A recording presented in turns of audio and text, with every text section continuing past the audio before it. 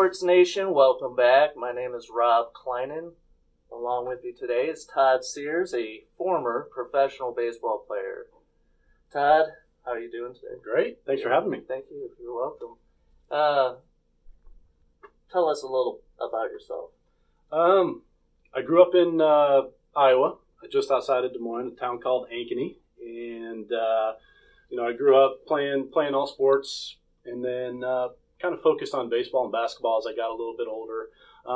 Both my parents were coaches, so I always kind of was always around sports, and that really helped develop a drive and a love for being competitive and the hard work and stuff like that. And so I went to high school in Ankeny, was drafted in the 19th round by the, at the time, California Angels, and this was in 1994. I elected not to sign and played professionally. So I went to play baseball at the University of Nebraska and was there for 3 years and was drafted again, this time by the Colorado Rockies in the third round. And then I did choose to sign and then play professionally at that point. So when you when you were younger and you geared towards baseball and basketball, from those two sports, what pushed you into the baseball? That's kind of an interesting story. I always thought that I was going to play college basketball up until my senior year of high school. So I was actually recruited by more teams and schools for basketball than I was for baseball. And then all of a sudden, going into Iowa plays baseball, high school baseball in the summer. So after my junior year, I just had a breakout season. So going into my senior year in high school, a bunch of scouts started, talking to me a little bit and kind of really opening my eyes to, the possibility of playing professionally. And so that kind of started to get more of my focus on baseball than basketball at the time. But it was a long process to do that. But you do have height. What is your height? 6'6". 6'6". All right. So what position in basketball did you play? Forward. Okay. All right. High school, probably more of a center at the time. But. So you went to Nebraska, and you got drafted by the Colorado Rockies. What year was that? 97. 97. So how many years did you play professional baseball? Total, I played 11 seasons. 11 seasons. When you got drafted by the Rockies, I'm assuming you were in the minor leagues, or did you go straight to the majors? So all professional teams, and there's been a couple rare exceptions, but just about everybody who is drafted and plays professionally starts off at the lowest rung on the ladder. And that's typically what's called short season A. So when I was drafted and signed with the Rockies, I was sent to Portland, Oregon, and played for the Portland Rockies at the time. They're considered a short season A team. So most of the guys who were drafted that year and some of the guys who were drafted in the year before were on that team. And so that was really my first introduction to minor league baseball. And so most teams have about one level, sometimes two levels. A-ball might have 2 or 3 different teams on the A level. And then usually you get to AA and AAA and then the big league. So there is quite a long ladder route to get to the major leagues. And I think I was drafted in 97 and then eventually got called up in 2002. So that was about, 5 seasons before I got up there. And that's about average when looking at a lot of guys. So when you said you were drafted, going back, you got drafted the first time, it decided not to take that. Was there a reason you didn't take that? No reason in particular. I think just looking back, there was no way I was physically ready or mentally ready to play professional baseball at the time. After all my experiences of pretty much 11 years playing baseball, it's such a grind in the minor leagues. You have to, baseball's a game of failure. And so at the time, I've been pretty successful in every sport that I played. And so there's no way I would have been ready to deal with, the 0 for 30s coming out of high school. How old were you when you got drafted the first time? The first time I was 18. 18. And the second time? That would have been 21. 21, okay. So So are you saying that it's difficult? Maybe you weren't so you were saying you weren't really mentally ready at that age. Not even close. Okay, all right. Let me ask you another question here. So in '97, you were drafted by the Rockies. You played for the Portland Rockies. Those are first team. Were they single A? I'll kind of go through their progression. So I'll kind of go back a little bit farther. So they also have what's called extended spring training. So this is a lot of guys who, high school guys, when they get drafted, they'll go to extended spring training, which is just below short season. So a lot of the college guys who were just drafted will go to the short season A-ball team. Then there is another level above that that's full season A, and then there's high A. These are different teams. Different levels, all the way up. So right at the time, and I think it's going to change now because the minor leagues, the whole system is going to change a little bit. But at the time, so there was 1, 2, 3. The Rockies had 4 teams that were considered A level. Then they had 1 team at AA, and then 1 team at AAA, and then the big league. So they had 6 teams, all full of players playing in the minor leagues at the time. A lot of players. It is a lot of players. So, when you got on the Portland Rockies, did you have to stay there for a certain amount of time per your contract, or did they just move you around and just say, Todd, you're ready to go up to this level of single A, or we're bumping you up to AA? How did that work? That's a good question right there. A lot of it kind of depends on, you kind of lay out a level per season. You know, that's kind of like the average track. You know, each season is one level, and hopefully you do well enough, make it to the next level. And there are a lot of times where injuries, trades, stuff like that, where they'll say, hey, we're going to move you up now to AA because, you know, here's the situation. And so there are a lot of circumstances where they'll just move guys around, you know, depending on needs, depending on prospects, and, you know, certain things that they want to develop in guys, you know, earlier or later. They, you know, high level, high picks out of high school, they might take a slower approach than, you know, high picks out of college. They might want to push them along a little bit faster than the high school guys. So it's kind of, you know, organization specific on how they do it. And then also it's an individualistic approach to every player on what they can handle. So how long did it take you to go through the different levels of single A to be bumped up to a AA team? And then is there also the levels in AA like there were in single A? So I was pretty much a year per level. That was the track. So when I was drafted in '97, I signed in July, and at that point the season's almost over, and that's why it's short season. It goes from pretty much when the draft to you know, August or September or something like that. So that was my first year in '97, was with the Portland Rockies. Okay, and then once that season was over, the next year I went to low A, and that was in Asheville, North Carolina, and so I was there the whole season. Then the next year I went to Salem Avalanche, also in Virginia, actually. I was there all season, and then after that I went up to AA with the Carolina Mudcats. And so then I kind of had an interesting path where I was traded midway through that year to the Twins. And so I went to their AA team in New Britain, Connecticut. And so finished out most of the season there. And then at that point I was called up to AAA to finish the season because they were in the playoffs, in the AAA playoffs. And so I finished that season with the AAA in Salt Lake City.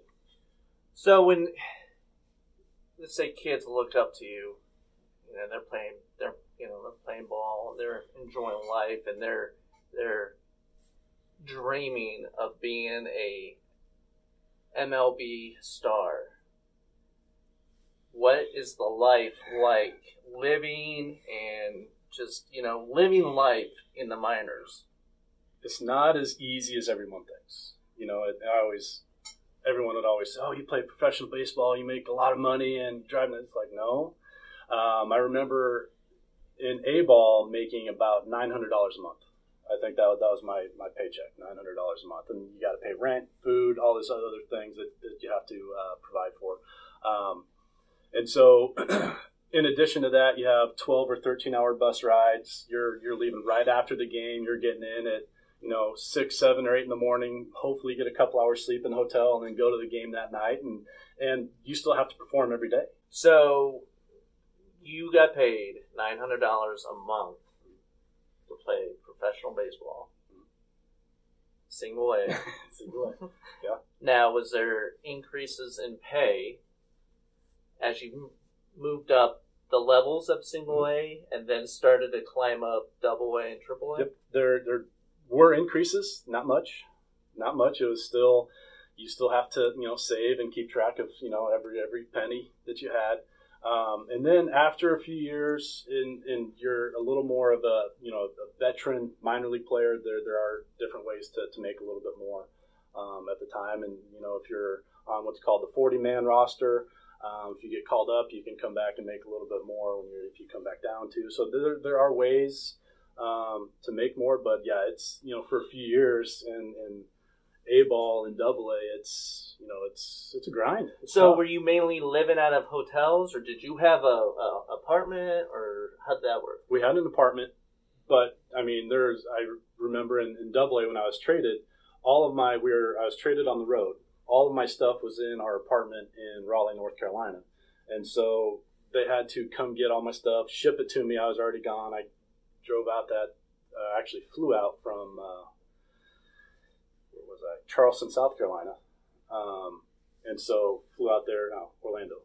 But anyway, flew out there, and then they had to mail and send all my stuff there. Did you have like roommates and stuff? Yeah. Yeah, I think at one point we had 4 or 5 guys living in a, 3-bedroom house, stuff like that. So it's it was fun though. Looking back, it was a grind. It was tough, but the friendships that are developed, and because you're spending so much time with all these players, you build very good relationships with all of them, and that's something that's.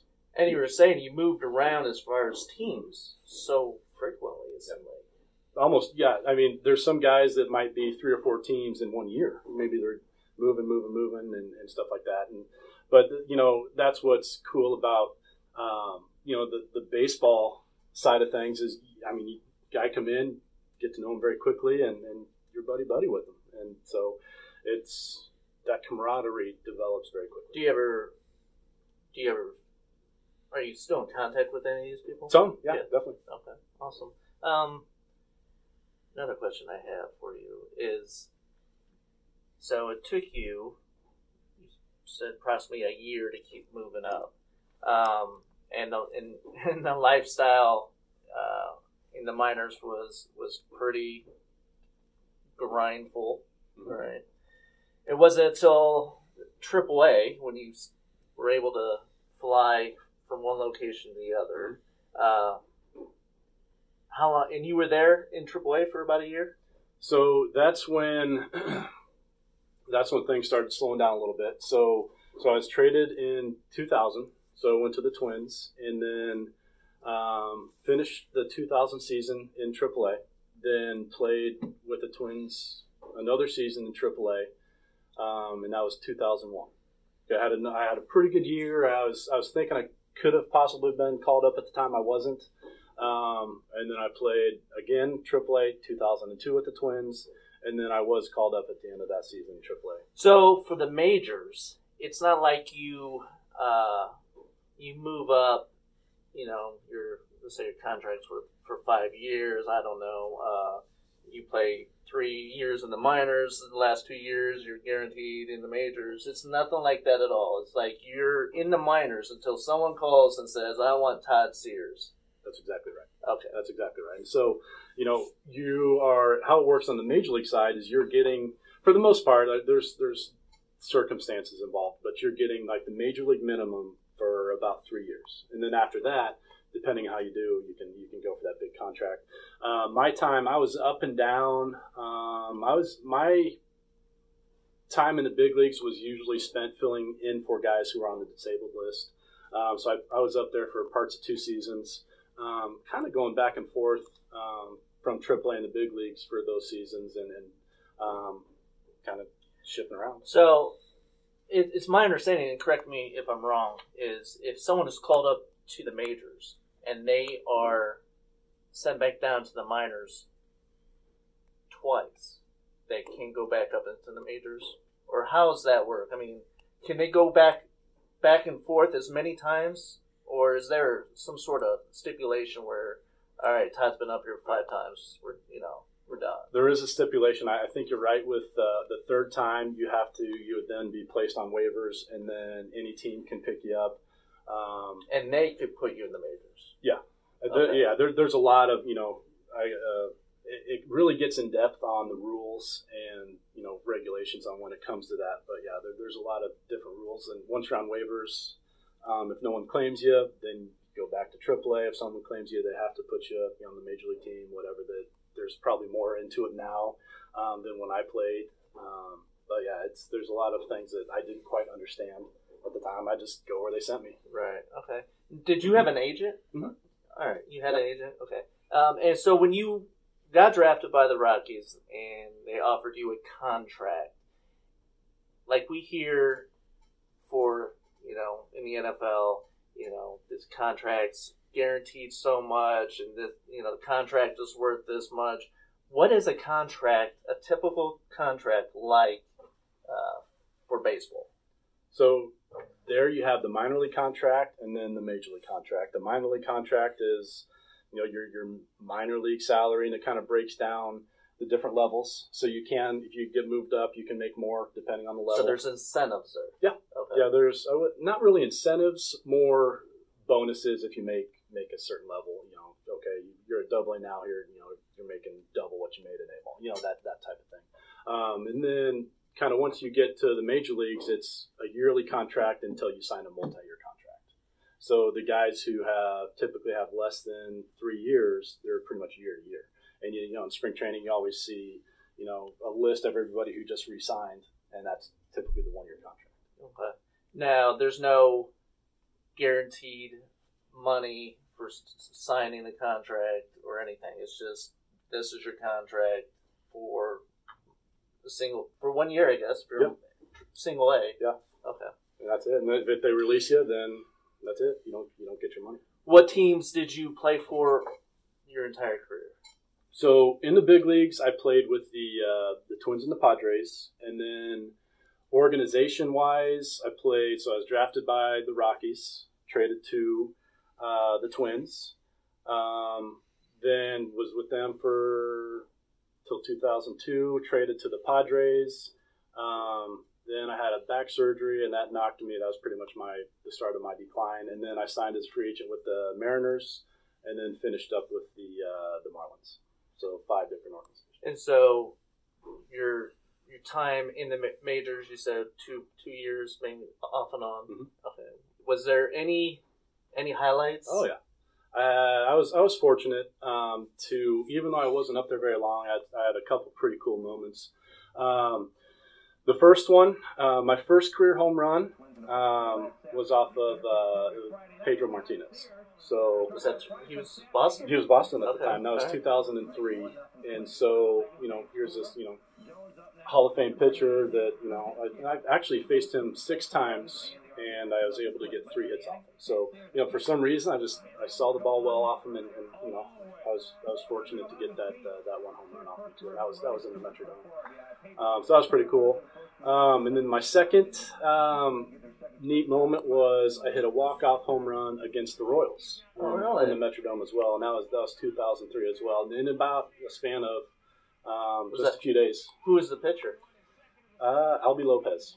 Okay. Albie Lopez. He's not around no more, is he? I don't think so. That was a long time ago for me. So you had some highlights, right? Mm-hmm. Couple, yeah. Now, what was it like for you? Your AAA ball, and they probably call you in the office, or they call you on the phone or something and say, "Hey, this is your moment. You're going up." It was as cool as you would expect. The AAA team at the time in 2002, we had an amazing team. There's a lot of guys that eventually went up to play for a long time in the big leagues. and we just won the AAA World Series. And then so there was a group of I think 3 or 4 of us who all kind of were called up together. And I remember just the first time I was there, we went and that night we met with the general manager and we had to sign our the contracts or whatever we had to sign. And so that next day we were playing in Detroit.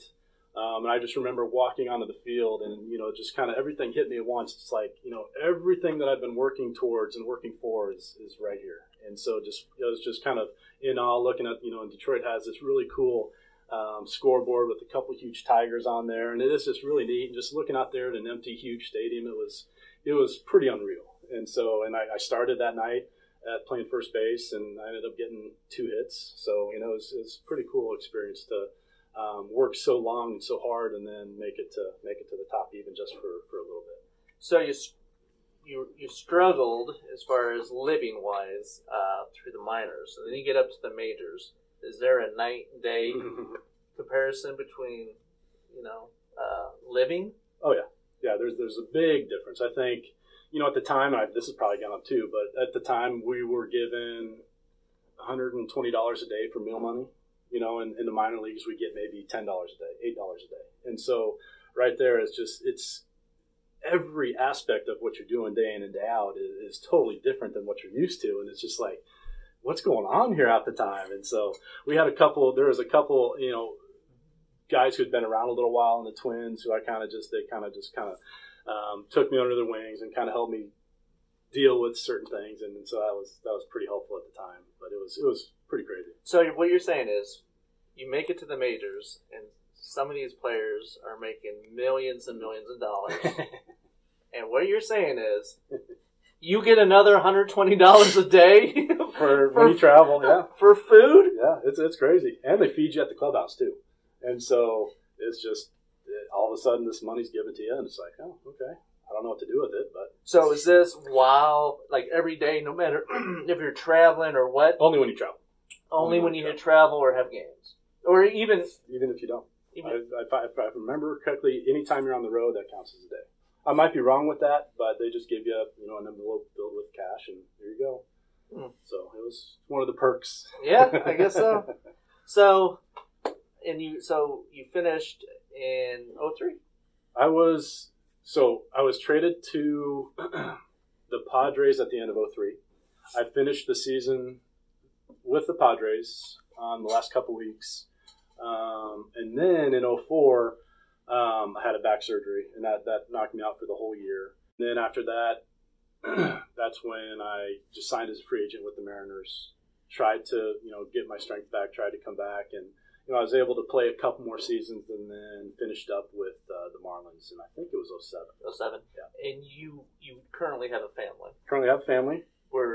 Did you have a family or a wife back then in your playing? So my last year was when my daughter was born in 2007. And so it was one of those where I flew back from, I had another shoulder surgery that year. And then at that point, I flew back for her birth. And then I was like, I'm good. I can't do this anymore type of thing. What was the toll, or what was it like for your family, or for your wife, I should say, as you were playing ball?